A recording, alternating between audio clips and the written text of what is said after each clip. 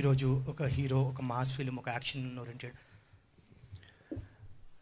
I started my career as a villain, but it was always a learning journey.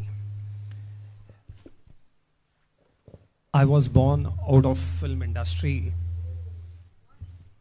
Hello, check. I had never seen industry so closely, but when I worked with Rajamouli sir, I understood what industry is. And the experience working with Charan sir, like he's my brother.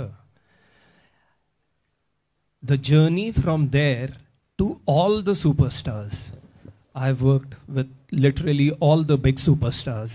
I have only learned because the education for me was very important. When I become a hero, that was my dream. This, whatever I'm learning, I should use it in my film. And that you will see it in this film. So what did you observe from Magadhira to Aho Vikramaarka all these years in the Telugu film industry? See, every time the cinema is growing and going to a different level, my guru, the man who gave me a name, that is Rajamouli Garu sir, he changes cinema after every 2 years.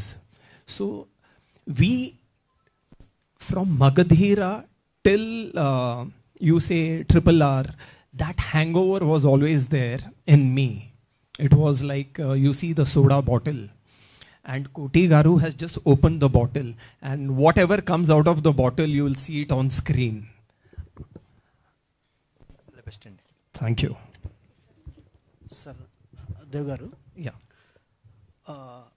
ఈ project వేరే production చేసి ఉండొచ్చు, మీరే production house మీ own production చేయడానికి కారణం ఏంటి? Actually, RRR was going to release before pandemic, and after because Koti Garu was busy with RRR, and after the release only he was going to do this film, right, Koti Garu? Unfortunately, lockdown started and film got delayed, and after lockdown the film got released. So we got that time during the lockdown, and then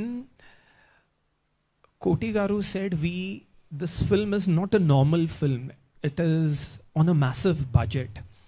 And being a villain, it will be very difficult for anyone to invest such big amount on you. And that's how then my wife, the producer, Yuvraj, they believed in the script. They said, why don't we do this film? And that's how this film happened in our own production.